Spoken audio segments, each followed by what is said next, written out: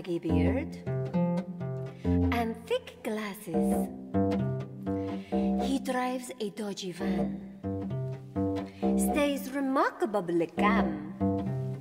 And when I ask him what he like, he say, well, secretly at night, I like to go to hospital. You like to go to hospital? Yes.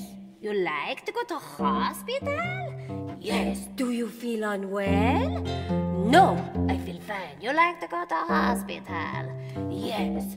Oh, well, he like to go to hospital and watch the nurses working. He thinks that they are beautiful and very kind and caring. He like to fantasize that they are giving him attention, not to mention the patients they abandon on the corridors of random. He met a lovely girl. His hair is sprung up into instantaneous curls. He asked her for a date. She say, wonderful, yes, great. He took her by the hand, led her to the dodgy van. And when he asked her what she liked, she say, well, secretly at night, I like to go to hospital.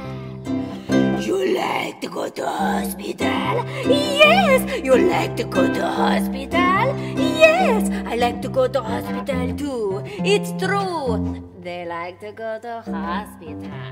Yes.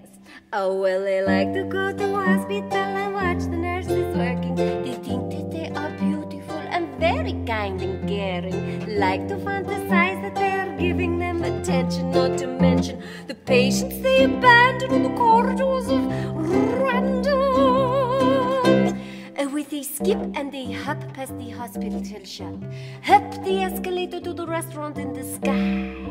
The sun is rolling down the back of Black Mountain, illuminating Belfast in a violet hue.